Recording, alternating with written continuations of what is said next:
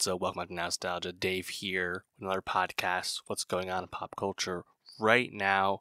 Got a bunch of great stuff to talk about. The Bear Season 2, one of the best shows of last year, one of the biggest surprises of last year, is back with Season 2, and it is excellent.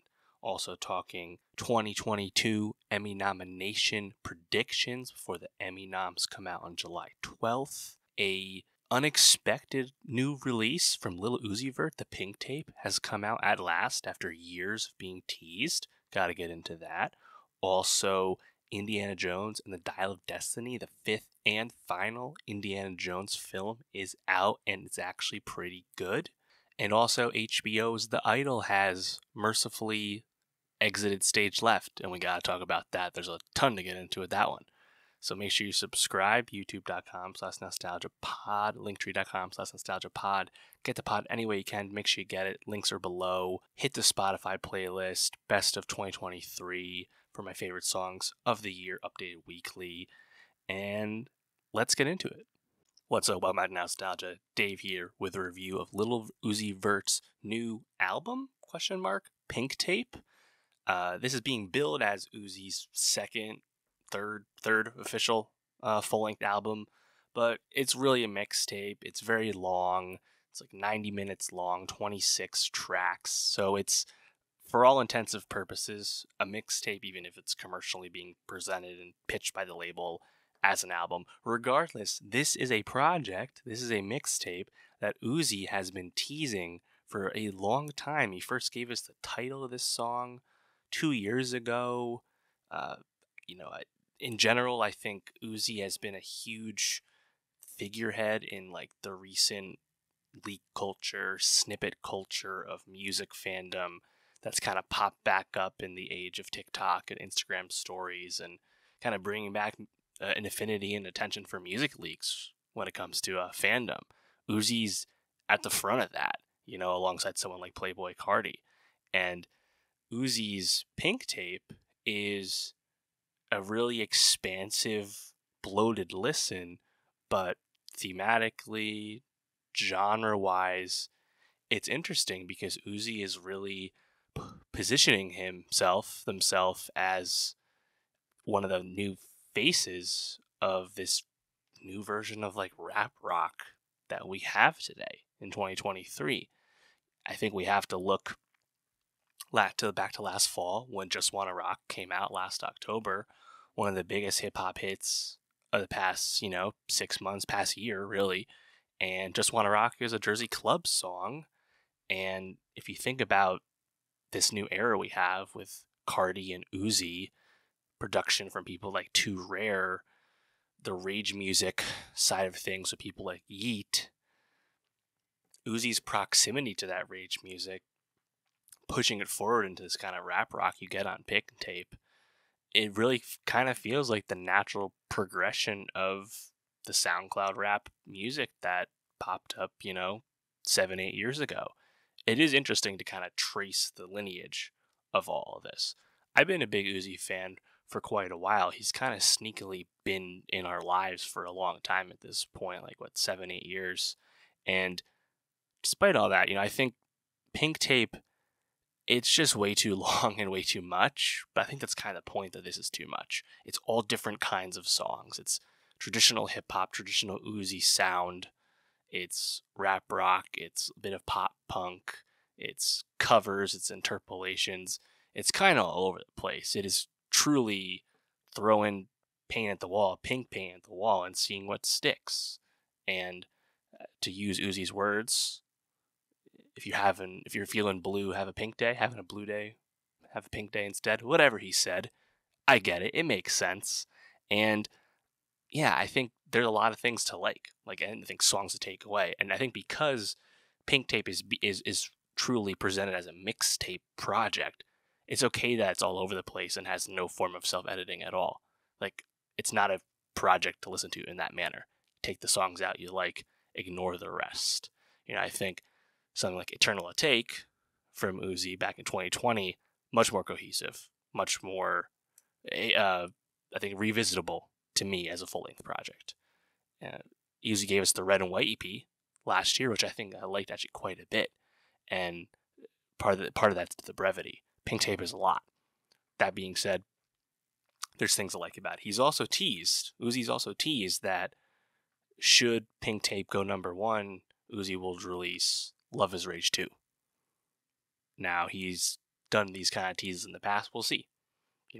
Lest we forget, Eternal Atake was quickly followed up with Lil Uzi Vert vs. the World 2 as a sort of like deluxe version project. We know from Uzi's words as well as Don Cannon's words, hundreds of songs have been recorded for Pink Tape and for other projects that are in that Uzi vault. And that's what makes Uzi so potent a mix for leaks and snippets and stuff, because there's just so much material, right?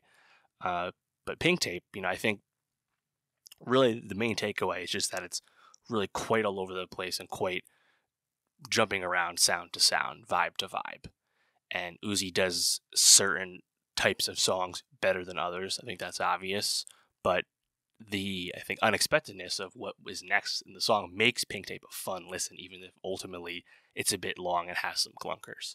Right off the bat, Flooded the Face, kind of a fun rap flow from Uzi, a really strong bass on that one. I like that. And then track 2, completely different song, Suicide Doors.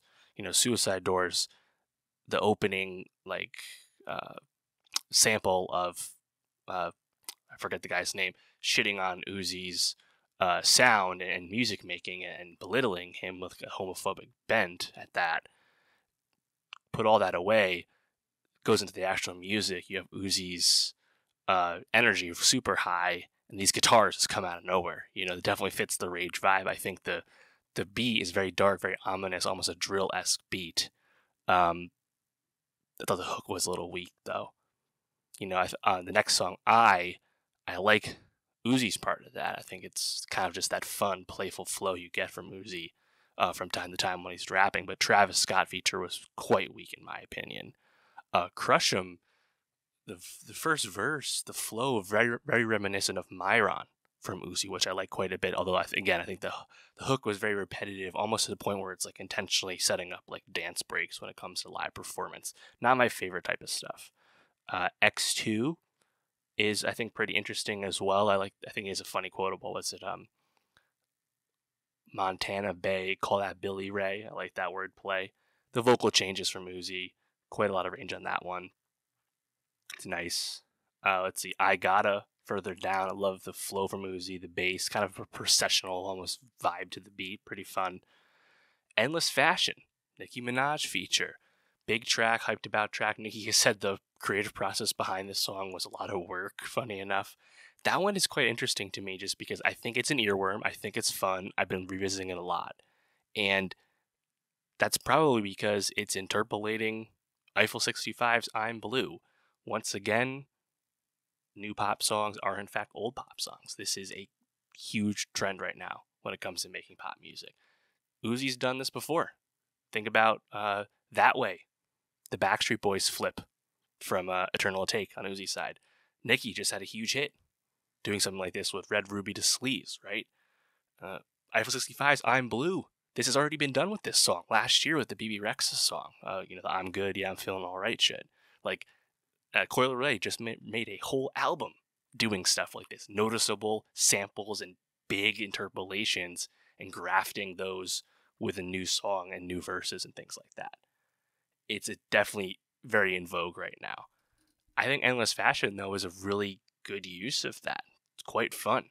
So I support it in this instance. I think further down the track list, you have CS, which is actually just Uzi doing a cover of System of a Down's Chop Suey. I think that one's a lot less effective, and that's really just more of a traditional cover. Let's see, what else here? Mama, I'm Sorry. I think that one's really fun. The Uzi hook is like softer spoken performance from Uzi. I think that one sounds really good. All Alone. Let's see. I like that one. Nakamura, I thought, was really interesting and immediately ear grabbing. I believe it's like a direct sample of a wrestler theme song. Nakamura, super cool. Of course, Just Wanna Rock is here. Let's see, what else? Fire Alarm, another one I thought was really good. You have Werewolf with Bring Me to Horizon, literally just making, metalcore, really tough punk song a la Bring Me the Horizon. Not something you'd expect from Uzi, although that band and Uzi have actually collaborated in the past. I don't think this song's super effective as an Uzi song or Bring Me the Horizon song that much. Kind of feels like a mismatch. But the fact that he's trying something like that, I guess that's cool. I think that's kind of what you have to celebrate about Uzi doing all these kinds of things. Is he's going to, again, throw some of these darts. And that is a big high profile collab right there. I think Days Come and Go definitely kind of grabs you from the subject matter from Uzi, going right into Rehab, which I think is a really great song to listen to, but also Uzi going into the fact that he had a successful 7-month rehab stint recently. I like that one. The end with Baby Metal on the feature kind of gives you like an anime like theme song chorus type vibe. Interesting. Once again, in general, like Asian references are all over this project from Uzi. And then you have these 3 bonus tracks.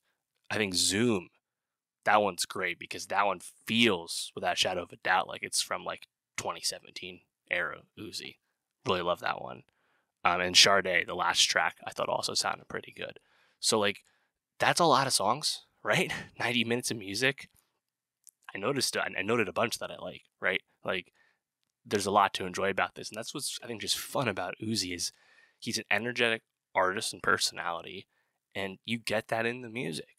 And even if I definitely like, I think more traditional Uzi is my favorite Uzi, just the same way like 2016 Playboy Cardi is my favorite Cardi, not Whole Lotta Red Cardi. Like, I'm not a huge rage music guy, all things considered.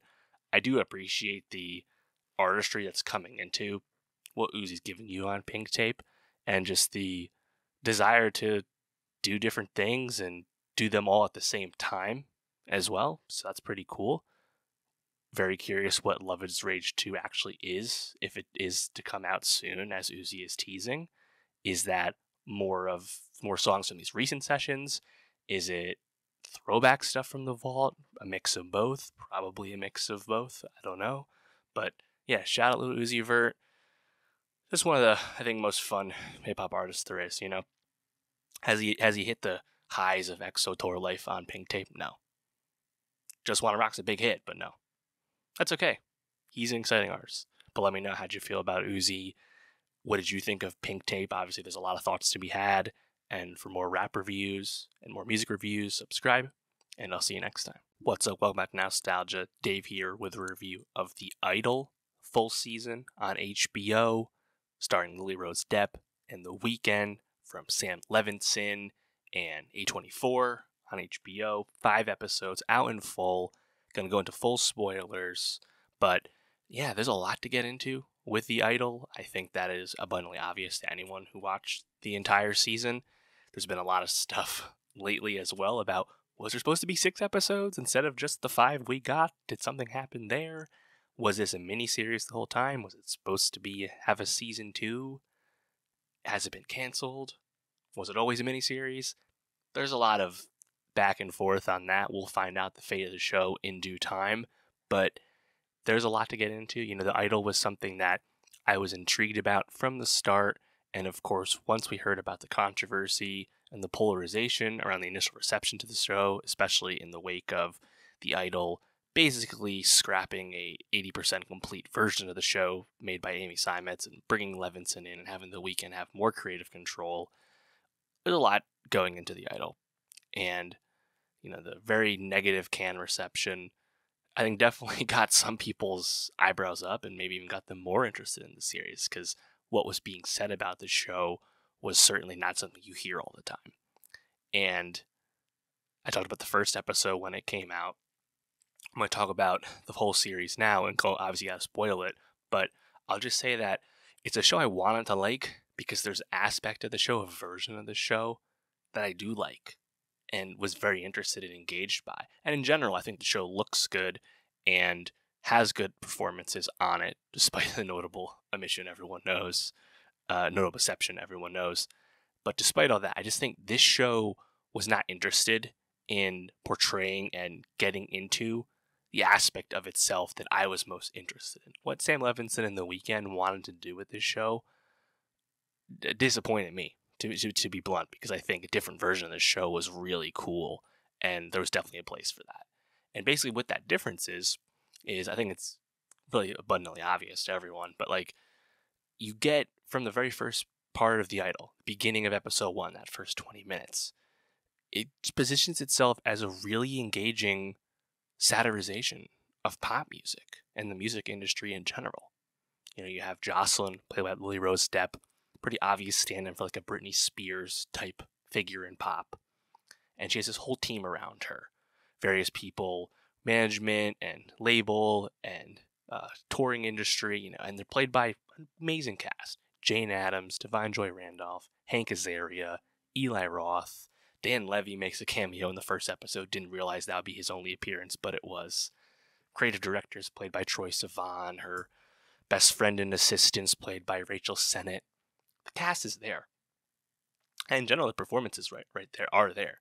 And I just think, like, if this show was interested in going down that road and like seeing like Jocelyn navigate her way through the music industry, and if you think about that, like, they almost tease an aspect to this later on where like Jane Addams, label exec character, and I think Jane Addams was a great performance throughout the season. Really liked her.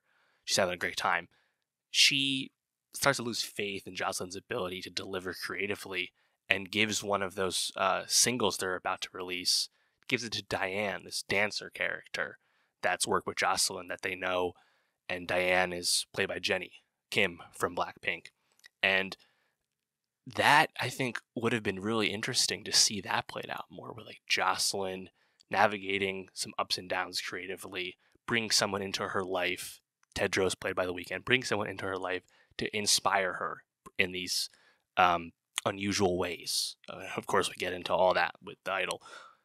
Juxtaposing that with Diane, this character who's not really a musician, at least not yet, and is the label going to find a way to make this person who's an engaging dancer into an artist and put those two characters against each other, these former friends? I don't know. Like, I just think there was a lot of meat on the industry bone with this show, and that's not what Levinson and The Weeknd wanted to do at all. They wanted this to be super voyeuristic, because that's what this show is about. At the end of the day, it's about watching The Weeknd push Lily Rose-Depp to the brink, and that's what we're watching here. We're watching really extended graphic sex scenes, and I'm not a prude about that at all. I don't care about that. We're watching a lot of lines being pushed, edgy shit. But it's just, I think it's really gratuitous. Like, there's a lot of nudity, which is, again, that's one thing, but like, it just feels like the show didn't have enough like to say in the moments that aren't just like gratuitous over long nude scenes, that there just wasn't enough there. And again, I'm disappointed, because I felt like there was something there if you just went down that industry angle instead. That's not what they did. If you did a huge course correction with a season 2, I would be interested to see it. But I don't think it's going to get renewed. And even if it did, I just don't think The Weeknd and Sam Levinson would suddenly decide to do a huge creative course correction. On top of that, you have this, I think, kind of bizarre finale with The Idol, episode 5, where there's this really like 11th hour twist, where it's revealed that Jocelyn was actually in control the whole time. We watched the first 4 hours of the show watching this obvious overt manipulation on the part of Tedros, who clearly is being this Svengali character and moving his way into her orbit, bringing his cult of artists and people into her home, and seemingly using her for personal gain and for fun and entertainment and all these things, and of course for sex. God knows we know he was using her for sex. Seeing all that, right? And it seems like it's so obvious, and the Jocelyn is just like so broken, and it's setting itself up to be a tragic situation, or maybe Jocelyn can rise up above it and kick Tedros out. That's how the finale starts, and I think it's really engaging when she starts to just kind of push back against him and redraw those boundaries. But this 11th hour twist is revealing that Joss was in fact in control the whole time and was letting Tedros push her to the absolute brink, sexually, pain tolerance wise, etc., doing all this because she knew she needed that push creatively to get to the next level artistically. I don't know. I'm sorry. I think that's just way too big of a leap. Like, that's just not an effective twist because it's not what we had got in the first 4 episodes. It just feels like it's out of nowhere. I think a big part of this would be like, I mean, we know that this show was chopped up and redone. If I didn't know that, I'd probably have more faith in like believing in this vision. I think another aspect of this too is like the show doesn't give you enough time with like Jocelyn's pain of losing her mother about a year ago and like having this huge creative rut and general like mental health ongoing struggle. Like, we're told all that, but the show doesn't really build on that much. And also, The Weeknd is not a good enough actor to really, I think, communicate any like layer of depth with Tedros. Like, I don't know. I wouldn't call like The Weeknd distracting as an actor. Like, he's not a good actor. He's a singer, a great singer. Obviously, I'm a big fan of his. But it wasn't so much that he was distracting; just he wasn't able to elevate the material. And this script just isn't there to help you believe in the twist that you get in the finale. It's very perplexing to me. And that being said, there's things I enjoyed. Like I said, the industry angle when it was there, I was into.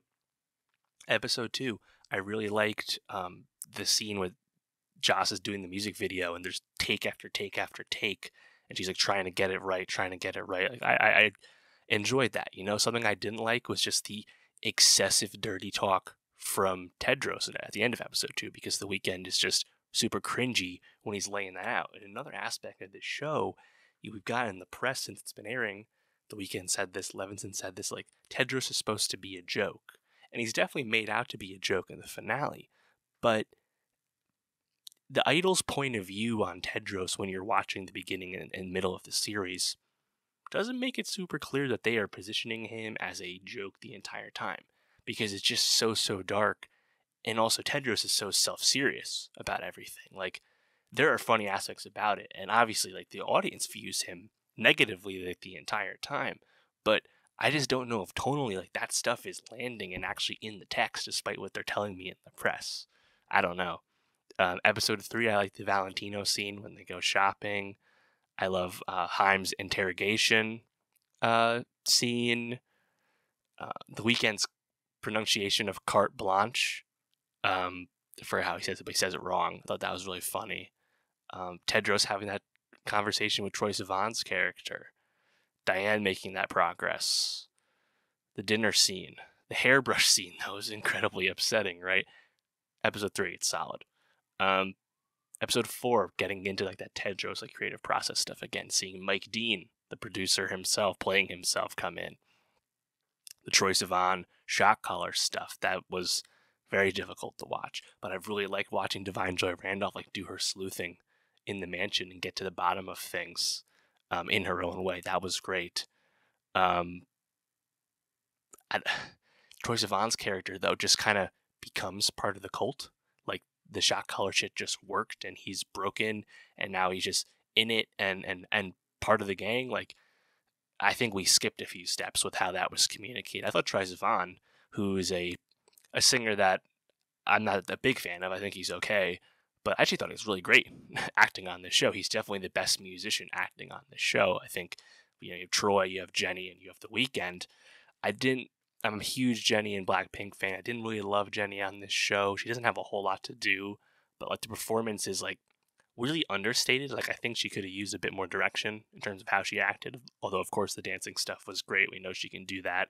And The Weeknd, just because of the abundance of screen time, it really stands out that he's not actually an actor. Yeah, I think episode 5, the showcase they do at Joss's house, where like Josh and all the other musicians, like Susanna Hassan's character, Moses Sumney's character, doing their performances and getting everyone on board. The label people, Eli Roth coming back in, giving you some great one-liners. Like, he refers to Moses Sumney as like a really hot Targaryen. I thought that was hilarious. That scene is really cool, especially because Tedros is like hair super unkempt. You can tell he's like losing it. I really like all that, but I just think like the twist at the end kind of ruined it for me, I gotta say. So The Idol, I wanted to like it, and I certainly gave it the benefit of the doubt. I watched the whole thing, but I think it's just kind of a big misfire. And yeah, it's a lot of what could have been to me.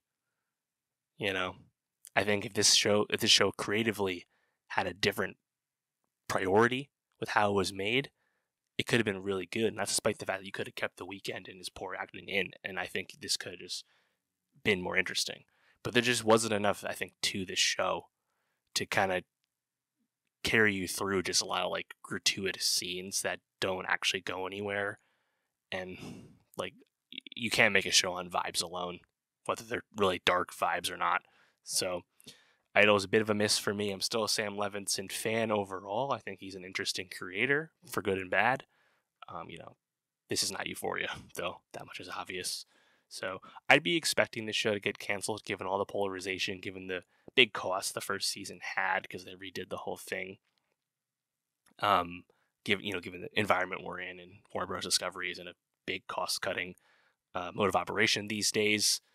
The show rated okay. It's not like it was a total flop or anything, but it also didn't rate nearly as well as a big hit like Euphoria does, obviously. So I think it's kind of an easy.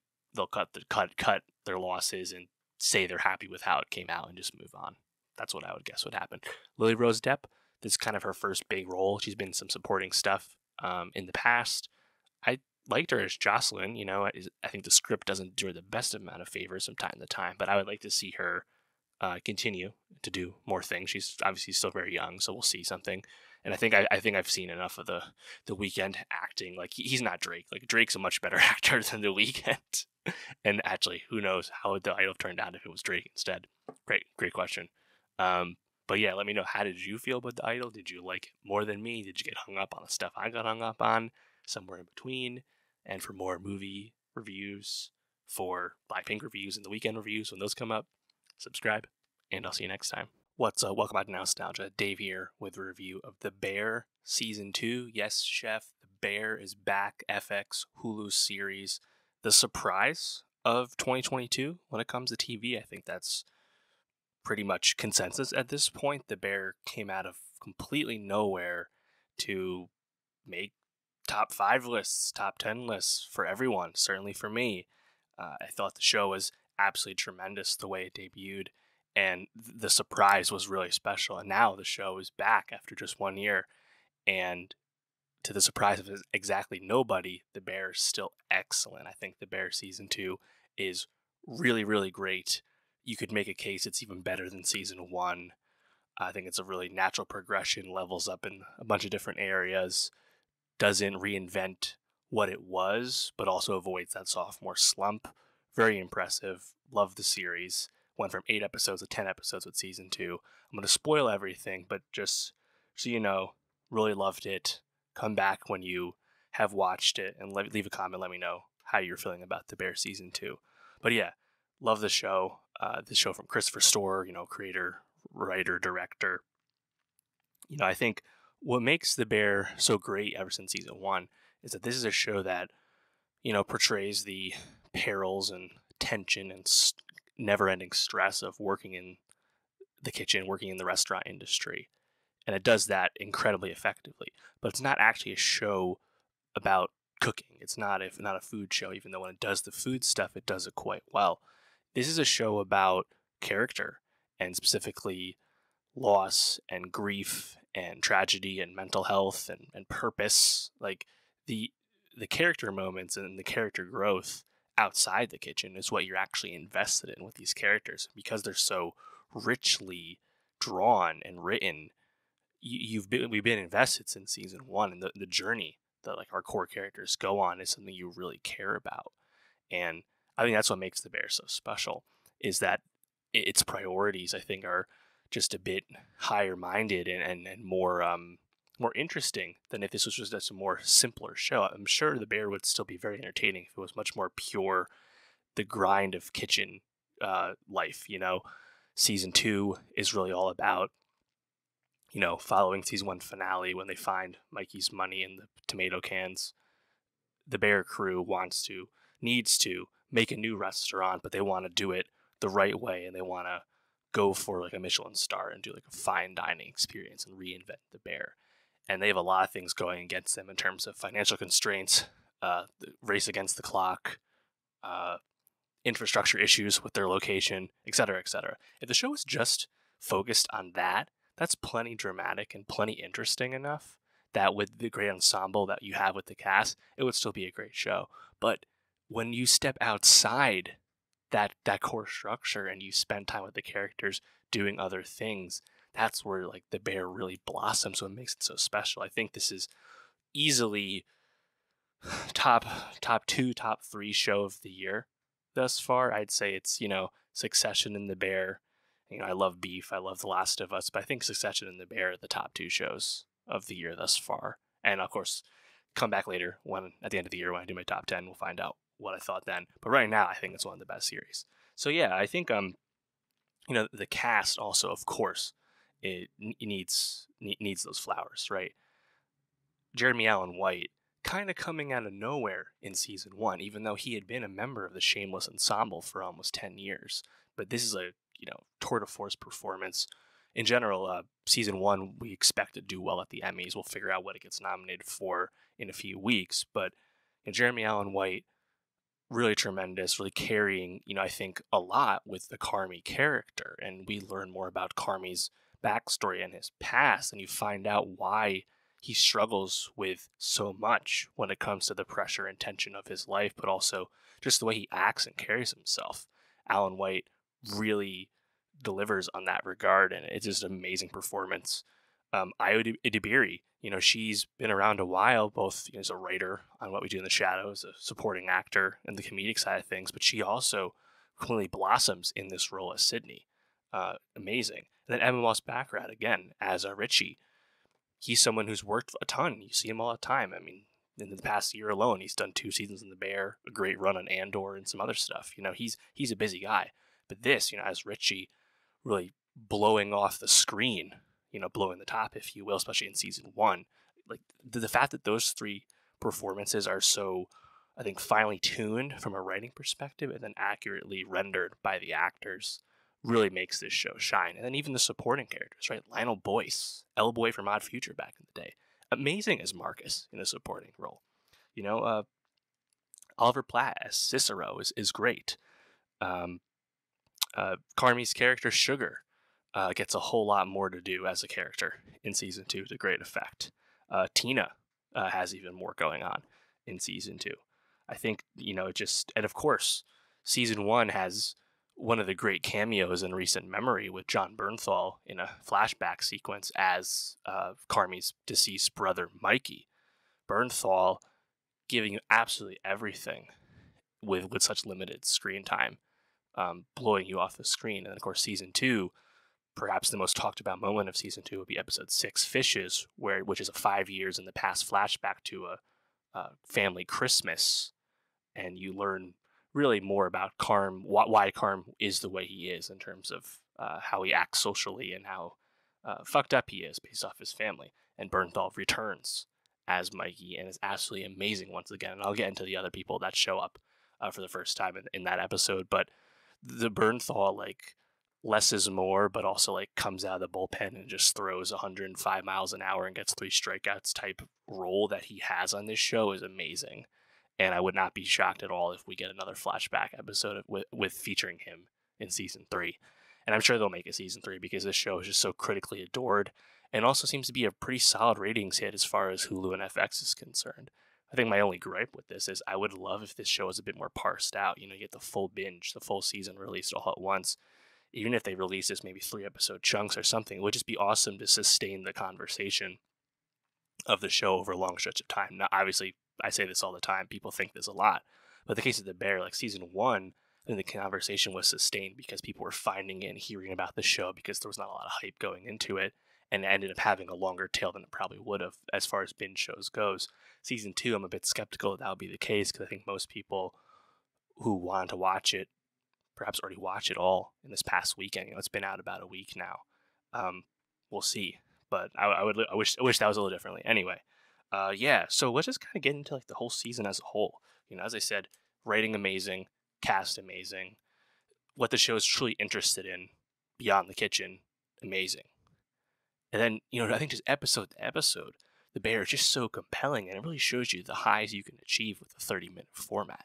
The Bear, it'll be nominated in the comedy categories at the Emmys, and it's a funny show, consistently funny, for sure, but also consistently dramatic, and it's definitely, leaves you with a lot of tension as a viewer. It's not always a fun watch. There's a lot of agita-inducing moments. It's very dramatic. It's a lot like Barry, which was run as a comedy, but not really a comedy. I think, that being said, the fact that it's so dramatic in 30-minute chunks, again, just speaks to, I think, the economy of the writing and just the vision of the whole series, that it's able to really communicate what it wants to in brief chunks. It's only like, I think, what, 30-ish minute episodes, and then episode 6 is an hour long, so that's what, 6-hour season. It really gets right into it. Episode 1 and 2, kind of really set you off with the tension of making the new restaurant, the new Bear.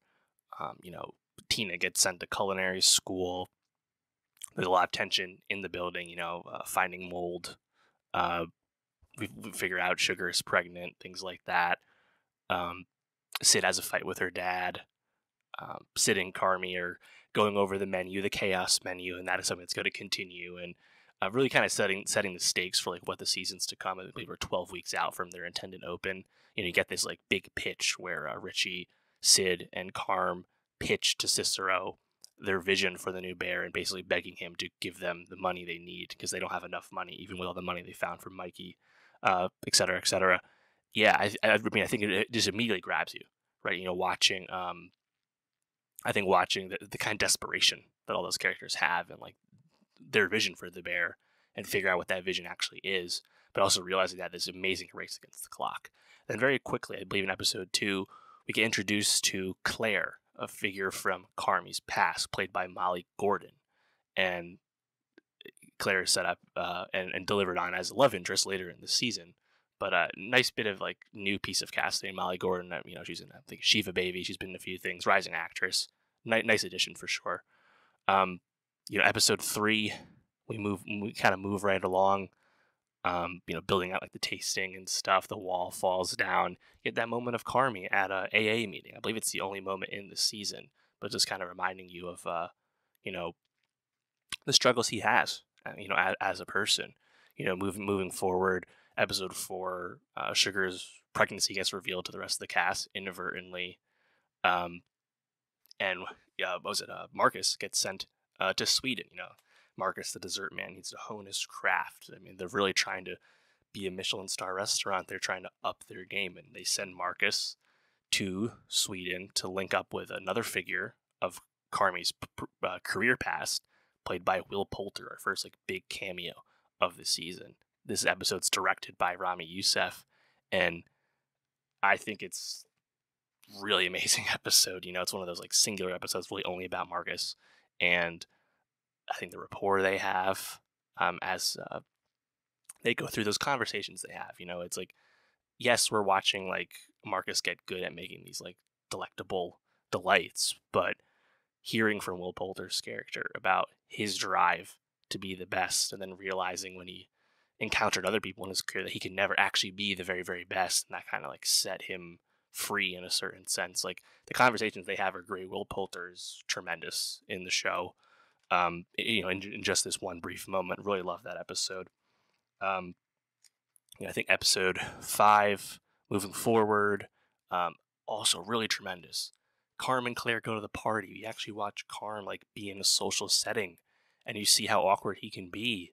And episode 6, of course, will show us why he is the way he is. But like, this is a guy who struggles to do so much in life, and like the tension and chaos of high stakes cooking is like all he knows and all he knows how to be in. And watching him be in a normal setting with Claire, I think is like really shines. And of course, then he juxtaposed that with Tina going to the bar with her culinary school colleagues, singing karaoke. Love it. I really love the line we get from Richie in this episode. He says it a few times where he's like, Richie trying to find his place in the new Bear, as someone who doesn't have a whole lot of like technical skills, especially in the kitchen. And I just love his line. He's like, I'm not like this because I'm in Van Halen. I'm in Van Halen because I'm like this. Sounds so good, and just the way Evan Moss Baccarat can like imbue that philosophy into Richie, just so great. And of course, episode 6, Fishes, the hour-long episode. This is the episode that everyone's been talking about because this is like cameo OD. Of course, Bernthal comes back as Mikey, someone we've met before. We also encounter Carmen Mikey's mother, played by Jamie Lee Curtis. Their cousin, I believe, played by Sarah Paulson. Sarah Paulson's character's husband, played by John Mulaney. Their uncle, played by Bob Odenkirk. Mikey Matheson's character is there as well. Richie's there with his wife at the time, who we know he's since separated from in the present, before she's given birth. And Carmen's there, coming home for Christmas dinner. And kind of a bit estranged from his family as he's gone to pursue being like a high-end chef. And like, it is just, I think, one of those like, oh, and Cicero's there too. It's just one of those it's a brutal episode to watch. But I think to a lot of people, there's a lot of familiar stuff about that, right? Watching a dysfunctional family exist within itself is familiar, right? I think everyone can relate to having blow-ups, having dark moments around holiday meals, around holiday times. It's definitely relatable in one way or another. And that's an episode where you have like these big, like you cannot stop watching the screen moments, like where Mikey is about to actually explode at Bob Odenkirk's uncle character and throw the fork again. Like that, like tension at the table that the characters feel, you feel it too as a viewer. That shit's crazy. But also like the smaller moments, like when Carm and Mikey connect in like the closet and Carm gives him the drawing and you just see how overwhelmed Mikey is, even though he doesn't know what to do in that moment. The moment upstairs between Richie and his wife, pregnant wife, with the Sprite, like the conversation they have, like there's, I think, a lot like laid out in this episode. And I think probably the most showy thing of all would be Jamie Lee Curtis as the mom, who is just really struggling with the pressure and tension of, in this moment, like handling the kitchen and delivering the the Christmas meal. And like you just see how where Carm and Mikey got so fucked up. This is a family that struggled with substances. Perhaps there's mental illness involved. Perhaps there's some infidelity. It's a bit hinted at in the episode, a bit unclear. Like there's a lot of baggage and I think weariness with this family. And it's both a flashy and showy episode due to the cameos. And that makes it entertaining in its own right. But it also, I think, is such a essential piece of flashback because it shows you how Carm is the way he is. Like you understand where he got it from. And it's not as hokey as like, this is why Carm decided to be the best chef. No, it's not even like that. It can never be that neat. That's not what this show does. But, kind of watching like Carm's tension amongst his own family, he's most serene in this episode when he's trying to help his mom amidst her very busy kitchen timeline. Tremendous episode. I really liked it. Some people have been a bit down on the Jamie Lee Curtis performance. It's definitely over the top for like an over the top type of person. Didn't bother me. I thought it was really cool. Mulaney though really jumps off the screen. I'd say easily his most dramatic bit of acting he's like ever really done, and he has like a great moment when he does the toast at the table. I thought he was really great. And Odenkirk, we know how good he is. He's great. Paulson a bit underutilized, but it's cool watching Sarah Paulson not just like do a Ryan Murphy like OD times 1,000 character. That's great. And of course Bernthal, like I said, in the pantry scene, he's amazing. But just like this is just like one of the great actors we have right now. He's so amazing, and him as Mikey feels so realized, even though it's been 90 minutes of total screen time on a TV show. Like that's all it is, and yet it's so full, so rich as a performance, so good. Episode 7, Forks. This, like the Marcus going to Sweden episode, this is another character episode where Richie gets sent to a like 5-star or whatever it is, like high-end Michelin restaurant at Carm's behest, and he kind of like, I forget the title, but he follows around and like kind of picks up on how they operate, and he sees the precision and fanatical devotion to the job and he connects with this character Garrett about like why they are the way they are, like making people's night who are so excited to be there, and that kind of fuels the all out like obsession with doing the job as well as they possibly can, culminating with another cameo. In this case, the Chef Terry, the head of this restaurant that Richie's been at for a week. We learn that Chef Terry is played by none other than the great Olivia Colman, and Terry and Richie have just a really honest, heart to heart connection while I believe peeling some potatoes or whatever it was to start the day, and that's I think a fantastic episode for Richie, for Ebon Moss-Baccarat. This is overall a quieter, more subdued season from him. He was definitely a flashy blow up kind of character in season 1, and it was amazing at that. But like now the character has really experienced some real growth in this kind of episode. I think just amazingly shines. Loved it. And earlier on, I never saw this coming. Earlier on, there's a great moment where Richie's, spending time with his daughter, again, as a separated parent. And he says a really funny line that I'm sure plenty of people relate to, which is like, and Daddy loves Taylor Swift, honey. He just needed a break. Hilarious line. Great stuff to expect from the bear. Just nice piece of writing. But then at the end of episode 7, Forks, Richie is so fulfilled. He's singing, I believe You Belong With Me by Taylor Swift as he's speeding his car back home. He's so filled of jubilation.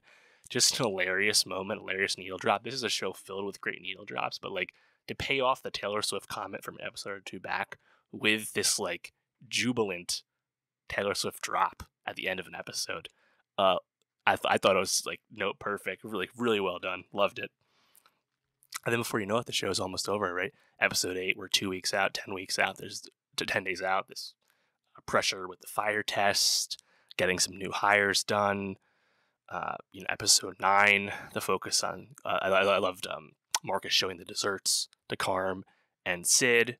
Then culminating with episode 10, where they had the soft opening as like a test for everyone, in their new iteration as a restaurant. This final stretch, I think, is really great because you have, I think, this tension, this disconnect between Sid and Carm, and Sid feeling like Carm isn't giving her his full attention. Carm finally at the end realizing that, but also realizing that because he's giving attention to his, this budding romance with Claire, he's not giving his full attention, his full focus to the restaurant. And he just seems like he's a kind of guy who can't compartmentalize his life. And it ends, and I think the whole episode, like episode 10, the finale, where they go through this test, obviously things go wrong and they go through it. I really love the way it first starts filming you, like following various characters walking in and out of the kitchen, things seeming going well, then things don't go well, where Carm gets locked in the fridge because he never got the fridge door fixed, something that was shown throughout the season, just because he had a really bad time management as a person. And Carm kind of coming to this realization, he ends up venting out his fears over splitting his life between Claire and the bear, inadvertently doing that to Claire. They seem to separate. She calls him back later. I'm sure this will have plenty of meat left on the bone at the start of season 3. And then very quickly, you have this fight through the fridge door between Richie and Carm. And Carm's anger really getting the best of him once again. And I think it's a really great place to leave you because once again, for the most part, very successful day for the bear as a restaurant, the bear as a staff. And yet in their personal lives, there's still a lot of broken things to be mended. And again, just kind of speaks to like where the priorities of the bear really lie. And I think why this show is just so tremendous, so great. Really love season 2. Like I said, I think it's my number 2 show of the year thus far, beyond Succession season 4. But leave a comment, let me know, how did you feel about the bear? How did you like season 2 compared to season 1? Did you wish it came out at a slower pace week to week like me? And I'll talk about the Emmys. We'll see what Bear season 1 looks like for noms in a few weeks. Check in for that. Of course, I'll be talking about the Bear again with the top 10 at the end of the year. I have no doubt. And for more TV reviews, subscribe, and I'll see you next time. What's up? Welcome back to Nostalgia. Dave here with a review of Indiana Jones and the Dial of Destiny, the 5th and final Indiana Jones film, starring, of course, Harrison Ford in the title role. This is our first Indiana Jones film since 2008's Kingdom of the Crystal Skull. It's been 15 years, and this is also our first Indiana Jones movie without Steven Spielberg at the helm. This, of course, is directed by James Mangold instead, who is a really great choice for something like this, given his pedigree both in franchise films like Logan and the Wolverine, as well as more dramatic fare like Ford vs. Ferrari, Western fare like 310 to Yuma. Incredible director, one of my favorites. And yeah, it's been a while. Harrison Ford is at this current time 80 years old, made this movie when he was like 78. It's the final go round for Indy and the gang. And I have to say, I'm happy to say I really liked the movie. I thought it was a kind of a blast most of the time. It's long, for sure. There's quibbles to make about the length. But for the final like send-off installment, I thought it was a very effective send-off for the character and for Ford.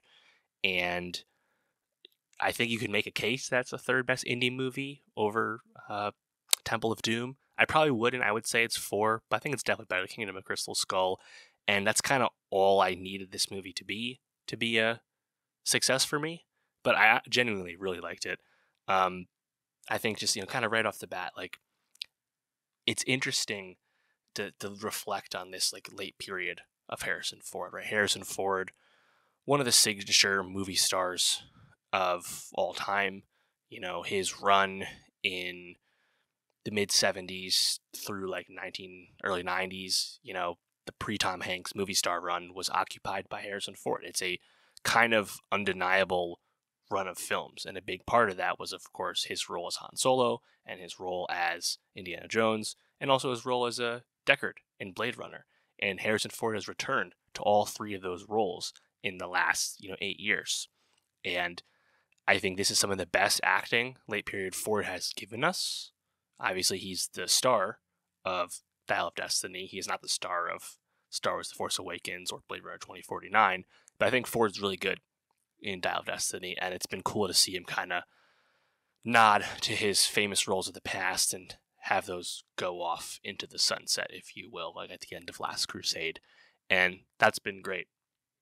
Kind of surprised that Harrison Ford's still continuing to pursue big roles after this, like he's replacing William Hurt in Marvel for next year's Captain America movie. I thought 80-year-old Ford would kind of just want to be chilling, smoking weed, flying planes, but I don't know, he must like the work. But yeah, Dial of Destiny, big fan. And let's get into why. I think there's a lot to get into with this movie. This is the latest set in time indie film. It's set in 1969. And it starts off, though, with this big flashback sequence, quite a long set piece in where else? World War II. Once again, our villains are Nazis, the signature villain of the Indiana Jones films, of course. The 2 best Indiana Jones movies, Raiders and Last Crusade, both have Nazis as villains. This one does once again as well. And you have this really like long, scene in the past where Indy's, pursuing an artifact, the Holy Lance, from Nazis towards the end of World War II. And it has, kind of ends with this big train sequence. I think it's really, really good quality set piece, and features perhaps like the best de-aging technology we've ever got to this point. Obviously, that's a technology that's getting better and better, but it was really good, like de-aged Harrison Ford. I think the quibble you can make about this scene is just that it's a bit unnecessary. It is a good set piece, for sure. And it introduces you to Toby Jones's character, a colleague of Indiana Jones, whose daughter, played by Phoebe Waller-Bridge, of course, plays a big role in the present-day stuff with Dial of Destiny's plot. But the quibble you could make with this opening set piece is that you could cut this like almost 20 minutes and maybe give you some exposition in the present day in some other manner, really to set up Phoebe Waller-Bridge, to set up our antagonist, and the movie would have been shorter. I'm sympathetic to that, but again, I thought it was a good enough set piece. I liked it. It's okay to leave it in for me, but I understand that like we could have technically probably cut this and not have lost too much with the actual film. That's okay though. It also couldn't help but be like a nod to me to like the original, rumored like theme of what the 5th Indiana Jones movie was going to be about. This set piece is about, or culminates with a Nazi loot train trying to escape into further into Europe. And the original, Jonathan Kasdan script that was not used for Indiana Jones 5 involved Indy's pursuit of a lost, buried in the mountain Nazi gold train, Nazi loot train, which is a famous, historical myth people have always thought about and dreamed about. It's kind of cool to see like a kind of like loose acknowledgement of that appear in the set piece. At least it, made my eyebrows raise. I thought it was cool. And also this flashback does a good job for us of setting up the villain of the film, Jürgen Voller, a Nazi scientist character, played by who other? Mads Mikkelsen. Perhaps the greatest villain actor we have working these days. He definitely knows how to play a bad guy. And spoiler alert, shockingly, he's really good once again as a bad guy in Indiana Jones 5. I liked it. It also, of course, sets us up for what the chief MacGuffin will be in Dial of Destiny. The titular Dial of Destiny. No, it's not the Holy Grail once again. It's not the Ark of the Covenant. It is the Dial of Destiny, aka the Antikythera. Sorry, it's kind of hard to say that one. The Antikythera, which is a ancient Greek relic created by Archimedes, which was kind of like the first analog computer. It kind of tracked stuff in the sky and like space movements and things like that. And that is our artifact, which is cool. It's like a real thing that was actually being used as our MacGuffin in this film. And in general, one of the things I've always liked about the Indiana Jones movies, despite the fact that they're the best ones, are incredibly well-made, action adventure films. And because they're made by Steven Spielberg, feature just amazing set pieces that live to this day. I also am a big fan of historical fiction.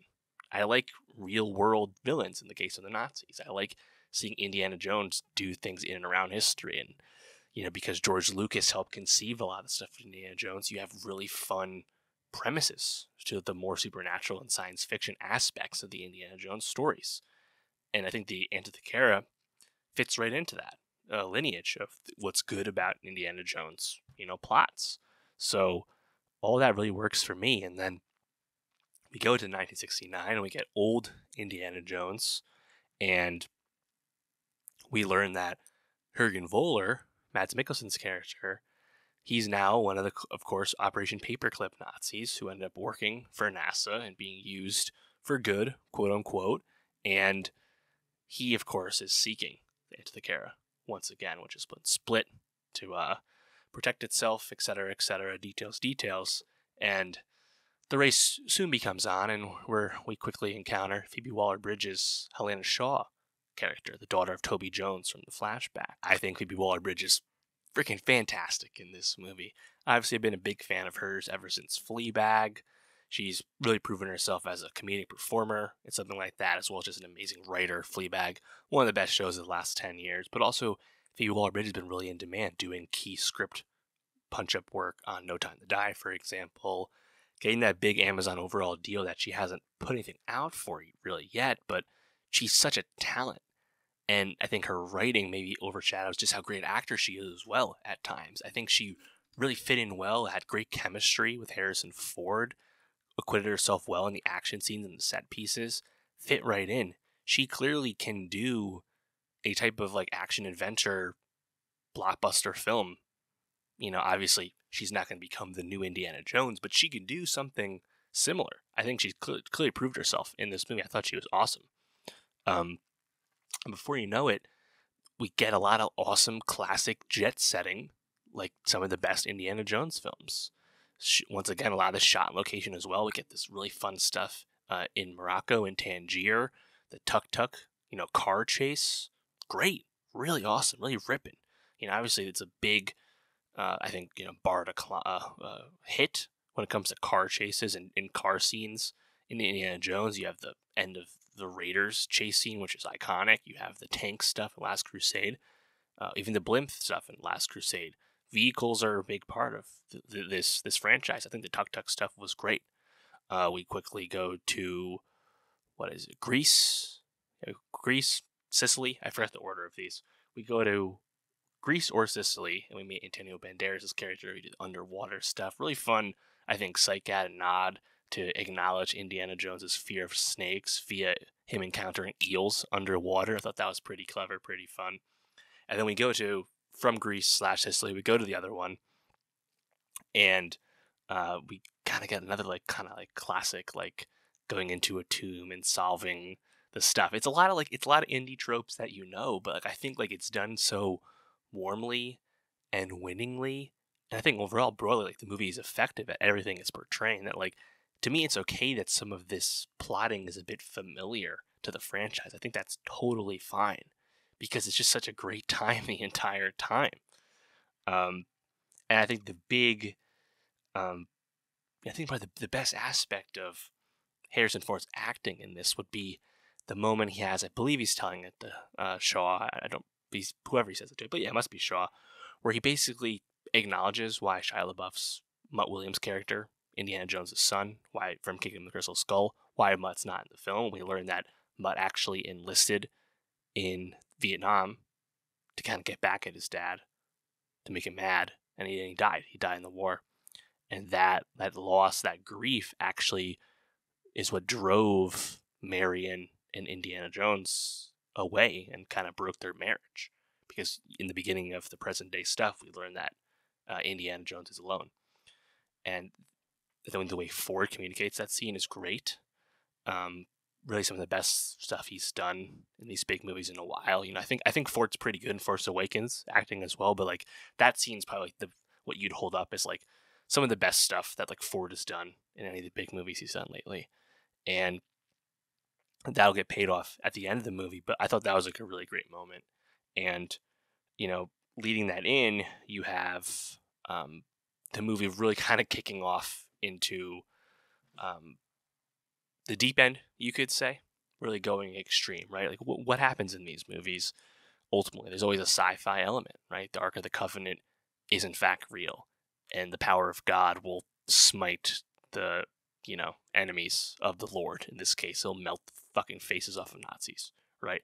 Holy Grail is in fact real, and per the Grail myth that was concocted, years later, it does have the power to grant everlasting life, as evidenced by a literal knight from the Crusades living in the presence of the Grail to this day, right? Sci-fi stuff is a big aspect of Indiana Jones. Well, they push that to the absolute limit, because what is the Antikythera, the Dial of Destiny, being thought of as? Why is it being sought? This historical artifact that exists in real life, but what is the magical quality of Dial of Destiny? It's none other than the ability to find time fissures and go back in time. Yeah, fucking time travel movie, man. Multiple timelines. This is a storytelling device that we cannot escape in major movies. We have talked ad nauseum about the multiverse and timelines. This very summer with The Flash and Spider-Verse 2, it's very much on the mind. And somehow Indiana Jones 5 is joining the party with time travel. I would never have guessed it. But honestly, I think it really worked well. And it was really cool too, is Jürgen Voller, our villain, his motivation I thought was awesome. He wants to go back in time to World War II, but he wants to go kill Hitler. And I'm compelling. But why does he want to kill Hitler? Not for good. No, not the classic kill Hitler. Just stop the atrocities of history. No, Voller wants to kill Hitler so that the Nazis can win and Hitler's mistakes during the war won't be made. It's wow, that's cool. And I thought where this movie was going to go, when we realized they are in fact going to go back in time, I thought Ford would have to realize that he had to let Voller kill Hitler to not mess up the timeline, the canon events per Spider-Verse's terminology, right? I thought that's where we were going to go. But it doesn't actually go that way, which is fine. And what ends up happening is they try and go back in time, and which is really, I think, a really fun build up to that with airplane travel to get there. When we get to go back in time, they go back to the wrong part in time. They don't go back to the 40s. They go back to ancient Greece at the siege of Syracuse. And we actually meet in the flesh Archimedes himself, the creator of the dial, the creator of the Antikythera, our MacGuffin in the film. And that's how the dial gets brought to Archimedes, who hadn't finished making the dial at the time they traveled back to. It's like, it's one of those closing of the loop, quote unquote, with the time travel stuff. But you also, I think, get some really poignant stuff where like Indiana Jones wants to stay. He wants to end his life because he's been wounded at this point. He wants to stay and kind of live out his last moments of life in history as it's taking place, and speak to Archimedes because he knows ancient Greek because it's Indiana Jones. He wants to spend his last moments doing that. And I was like, you know what? That actually is incredibly in sync with the character. And Ford gives a really committed, line readings in that moment. That was really working for me. And I thought that would have been an amazing send off if they had decided to do that. But no, Shaw forces Indy to come back. They go back to their times because they don't belong in this past, which is probably good for the timelines and the canon events, as we all know, because we think about the multiverse a lot these days. And what happens? None other than an absolutely moving and touching final scene where Karen Allen, returning to the franchise, Marion comes back, and Indiana Jones wakes up to Marion coming back, and they kind of embrace and seemingly agree to, live out the rest of their days together once again. And I thought it was just a really nice, warm send-off for the character, for Ford in many ways as a, movie star of our times. And I just really enjoyed the movie. I thought it was good.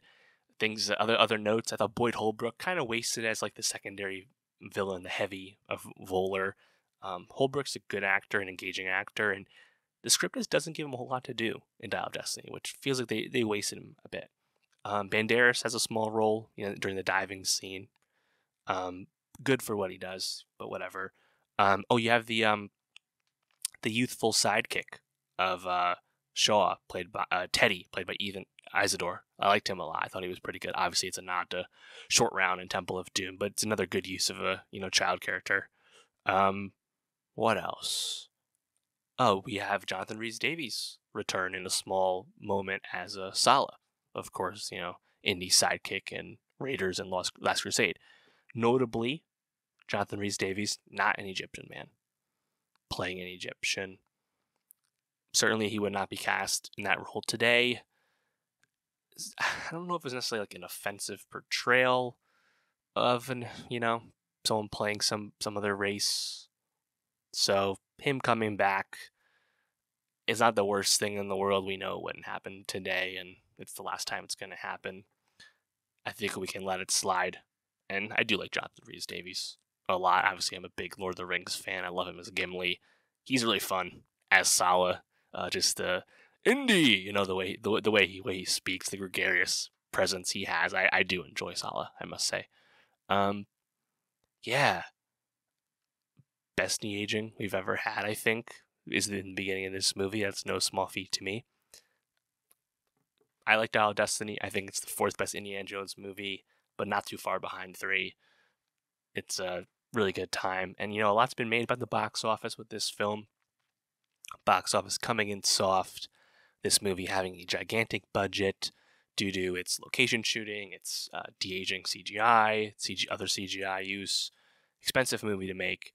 Made even more so by the fact that Harrison Ford got injured on set, which ran up costs while he had to recover. The movie was made during COVID, which added additional costs. Expensive movie to make, over $300 million. There was really no world where this movie would have made enough money to gross and justify that big of a budget on the business side of things. It's not going to happen. I don't really care about that, though. Movie's good. I'm happy with it. And hey, if Disney has to take a loss in the box office, I think this will be a movie that people will like, and it'll be a fixture on Disney Plus. And yeah, they'll take the loss, but I don't know. This was a really fun time. I think a creatively worthwhile use of that money. So yeah, I think people sometimes, and I'm certainly guilty of it, we get hung up on the box office and the yeses and the nos when it comes to things earning everyone and sometimes we also have to just think about the creative side of things, and that it's okay sometimes, and I think for everyone who made this movie, being in the movie.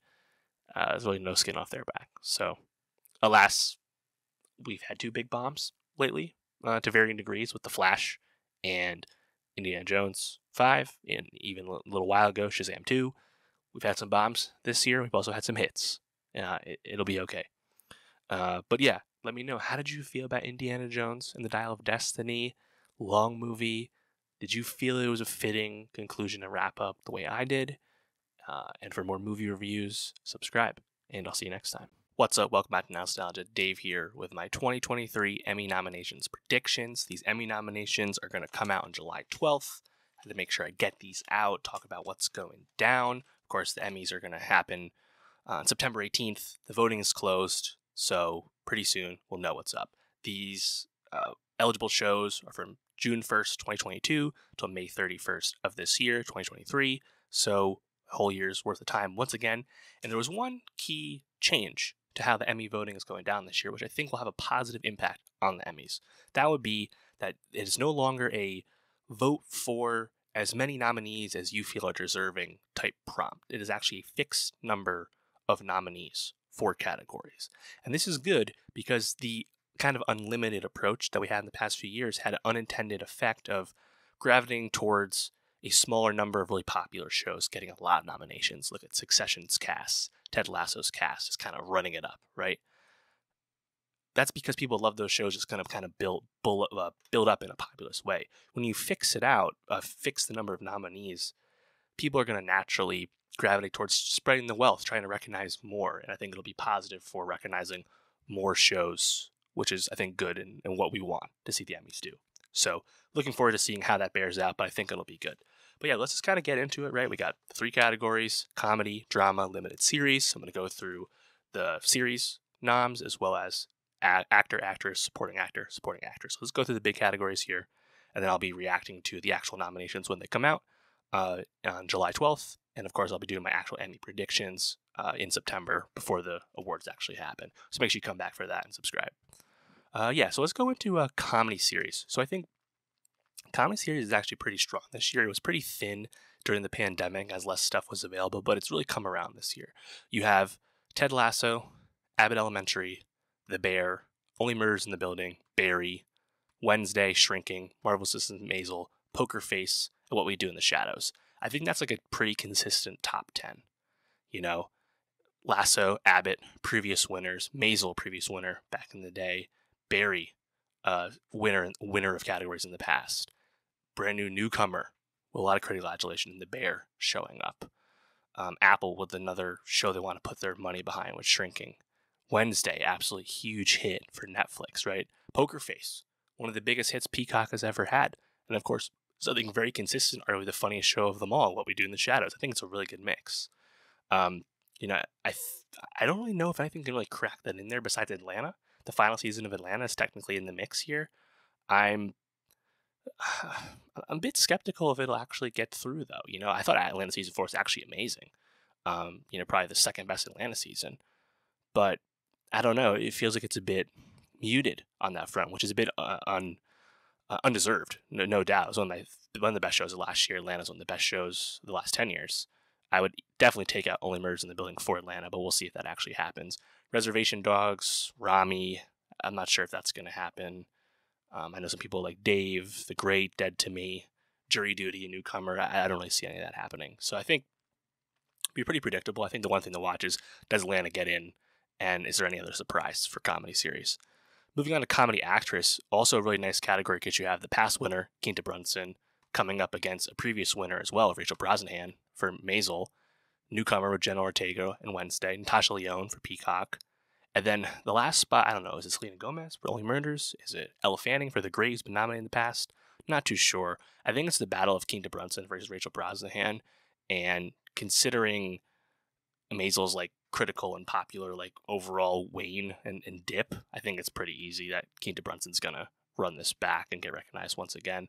But Natasha Lyonne would be a nice win because, much like Russian Doll, Peacock is another example of showcase for her as an actor. I like that category. Comedy actor is really impressive. You had Jeremy Allen White for The Bear, Sudeikis, previous winner for Ted Lasso, Bill Hader, previous winner for Barry, Steve Martin and Martin Short for Only Murders, And then the last one, Donald Glover for Atlanta, the previous winner. Could it be Jason Segel for Shrinking? Could it be one of the What We Do in the Shadows cast? Probably not, but that'd be nice. Really stacked. I would love Jeremy Allen White to win this, considering he hasn't won before. He's going up against previous winners, and it's just a tour de force performance in The Bear. Super deserving. I would really be rooting for that. So we'll see. Comedy supporting actress, also pretty impressive. Cheryl Lee Ralph, the previous winner for Abbott. Hannah Waddingham, a previous winner for Ted Lasso. Ayo Edebiri for The Bear. Janelle James for Abbott. And then perhaps Alex Borstein, previous winner for Maisel. Sarah Goldberg in the mix for Barry. Juno Temple in the mix for Ted Lasso. Pretty solid. I'll be rooting for Ayo Edebiri for sure with The Bear, but that's a nice category. Comedy supporting actor, Tyler James Williams for Abbott, previous winner. Brett Goldstein for Ted Lasso, previous winner. Henry Winkler for Barry, previous winner. Anthony Kerrigan for Barry. Last spot, could it be Tony Shalhoub, previous nominee for Maisel? Evan Moss Baccarat for The Bear, would love it. Nick Mohammed, previous nominee for Ted Lasso. Harrison Ford for Shrinking. Not sure. I'm not really sure about that last one. I don't have a good feel for that. I'm really confident the top 4 will get in there, though. And in terms of who I'm rooting for, I'm not really sure. I'd be happy with any of those. I'm really rooting for Evan Moss Baccarat, I think. There's a lot of Bear love for me right now. But that's comedy. Drama series. Of course, the big dog here. Succession, White Lotus, Last of Us, House of the Dragon. That's 4 HBO heavy hitters. Crazy. Better Call Saul. Season 6, the second half. Remember, that was split up. The first half of season 6 was in the last Emmy period. The second half was in this Emmy period. They kind of did the chicanery with that, but it's within the rules. So the last chance for Saul to win anything is this year. So second half is still all season 6. The Crown, the most recent season. Yellow Jackets season 2. Andor in the mix. Yellowstone in the mix. Things that I would love to see but won't happen. Industry season 2 on HBO. That'd be amazing. The Boys in the mix for season 3. Mandalorian season 3, probably not. Rings of Power on Amazon, probably not. 1923, the Yellowstone spinoff, probably also worth considering here. Although I feel like they're running that in drama, even though it's a limited series. So that's a bit strange. But anyway, yeah, I think it's going to be Succession for sure. But it'll be curious like what the last half of the nominees are. But I think House of the Dragon will get in, and it'll just be 4 HBO bangers, basically back to back to back to back. Obviously, Saul would be awesome if Saul could have won this, but alas, Succession season 4 is going to take no prisoners, I think. Drama actress, Sarah Snook for Succession, my fave for sure. Melanie Linsky for Yellow Jackets, previous winner. Bella Ramsey, newcomer with The Last of Us. Imelda Staunton, who's the latest Queen Elizabeth in The Crown. Emma Darcy for House of the Dragon. I think that's the 5, but Elizabeth Moss is still in the mix for Handmaids. Kerry Russell with The Diplomat on Netflix, which is very popular. I would not sleep on that happening. Also, Helen Mirren in 1923. I feel like that's the mix, that's the pool here. I kind of have a feeling Kerry Russell could sneak in here over Imelda Staunton, even though Crown has been strong with the Emmys in the past. Maybe over Emma Darcy. I'm not sure, but I'm pretty confident Snook, Linsky, and Ramsey are there. Drama actors, very loaded. Jeremy Strong, Succession. Bob Odenkirk, The Last Half of Saul. Kieran Culkin, Succession. Pedro Pascal, Last of Us. Brian Cox, Succession. Jeff Bridges for The Old Man. Patty Considine, House of the Dragon. Diego Luna, Andor. Harrison Ford, 1923. Anthony Starr is my dream pick for The Boys. That won't happen. I think Strong, Odenkirk, Culkin, Pascal are definitely in. Cox is probably a definite 2, but he has such a small role in Succession season 4 that, I don't know, could Disney get Diego Luna in there? Probably not. And I think HBO would run Cox over Patty Considine. Although this is Patty Considine's like one chance to get nominated for House of the Dragon. That would be kind of nice. I thought he was great. But yeah, I think Cox will get in there. I have no problem with Succession running it up. It shows that good. Drama supporting actress. This one's also quite stacked. Jennifer Coolidge for White Lotus, Aubrey Plaza for White Lotus, and Megan Fahey for White Lotus. I think at least 2 of those are going to get in there. Maybe Fahey doesn't, but Coolidge and Plaza definitely in. Rhys Seehorn for The Last Bit of Saul. Elizabeth Debicki for The Crown as Princess Diana. J. Smith Cameron for Succession. I think that's the mix. I would love Olivia Cook to get in here for House of the Dragon. She would be my number 1 choice of any House of the Dragon cast member. We'll see. Christina Ricci is also here for Yellow Jackets in the mix.